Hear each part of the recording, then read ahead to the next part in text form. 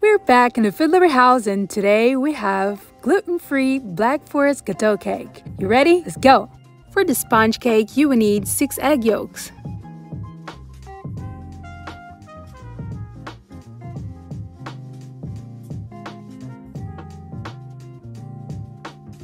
190 grams of sugar.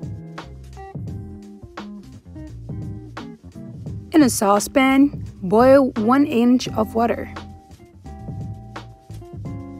Now place the bowl with the egg yolk and sugar and start whisking.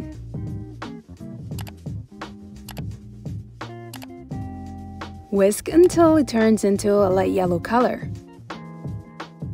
For the dry ingredients, 15 grams sorghum flour, 25 grams millet flour, 15 grams white flour, 15 grams sweet rice flour, 50 grams cacao powder, 1/4 teaspoon of cinnamon, 1/8 teaspoon baking powder. Set it aside. Next step is add to a saucepan 65 grams of butter. Let it melt. Add to a small container 60 grams of sunflower oil. Now add the melted butter into the oil container. Now whip the 6 egg whites. Add the egg whites to the yolk and sugar mix. Gently fold it.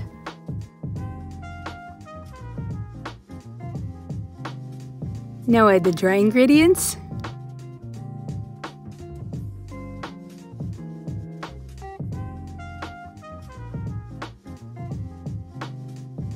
Place a parchment paper on the bottom of an 8-inch cake pan. Pour the gorgeous batter. Take it to preheated oven 325 for 40 minutes.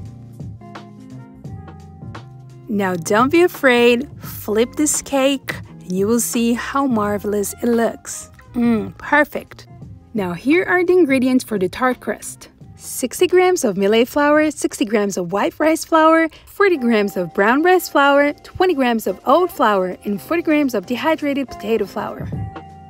In another bowl, add 70 grams of sugar, 80 grams of butter, and 1 egg. Smash all the ingredients until it forms a smooth dough.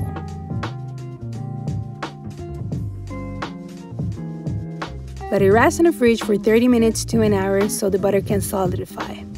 It's time to roll the dough. So sprinkle some millet flour and roll it. Using a 9-inch ring, cut the dough.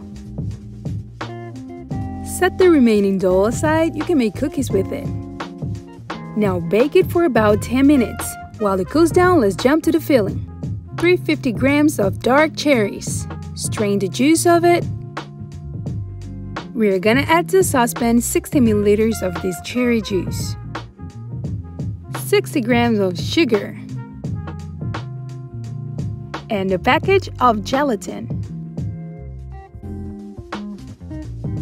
Now set aside and let the gelatin absorb all the juice for 3 to 5 minutes. Now heat up the gelatin mix in a very low heat until all the granules dissolve. Now add 150 milliliters of the cherry juice. Keep on mixing and keep an eye on it so it doesn't boil.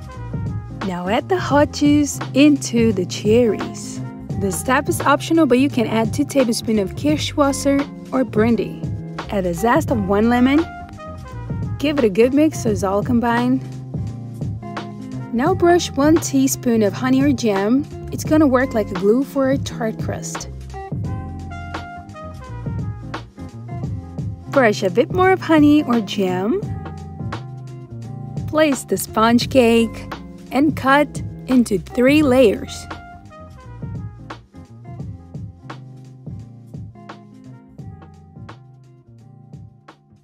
For the first layer, spread the cherry filling.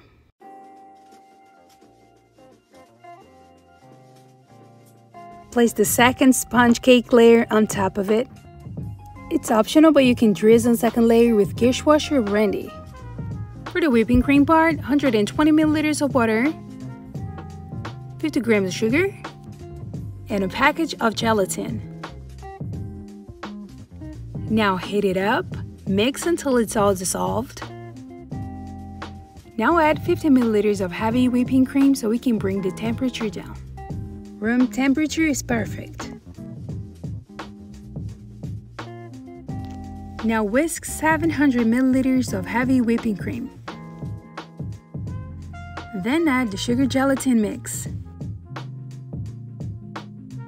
Now it's time to spread it all over the second layer of our sponge cake.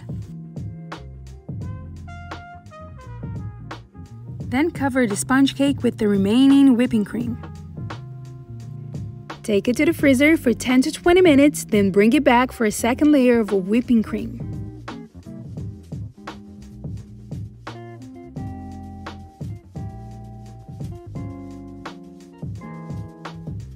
Look how the cake scrape makes all the edges look professional.